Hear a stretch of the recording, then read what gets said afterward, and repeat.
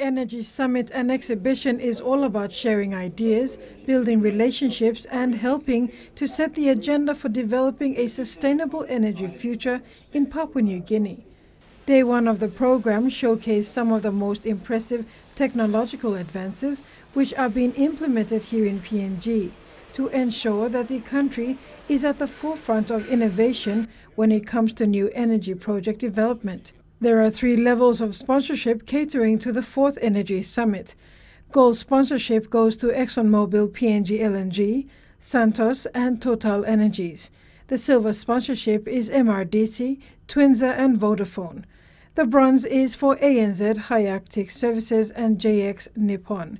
In his welcome remarks, KPHL Managing Director Wapu Sonk said KPHL appreciated the commitment and effort of the international visitors in being present for the summit post-COVID. In a global context, although PNG is only a small producer of LNG, I think its strategic location to the Asian market is more important, and it makes us an important player in the industry and the supply of energy to the Asian market especially.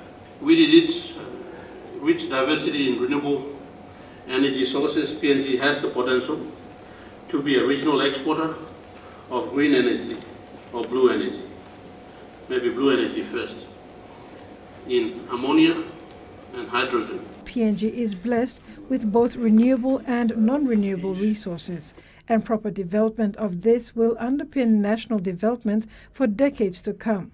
All it needs is government and industry to work together. Minister for Petroleum and Energy Karangakua, in his keynote address, spoke of the government's policy and decided outcomes for 2022 as sort of from the petroleum and energy sectors in PNG.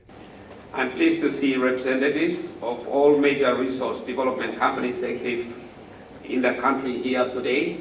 We are all going to be working together over the next few years in both the petroleum and energy sectors in this country. Minister Kua was also representing Prime Minister Marape and Honourable William Duma in their absence for the summit. Thanks for watching TV1 News. Please like and subscribe, and don't forget to hit the notification bell to stay up to date with the latest news.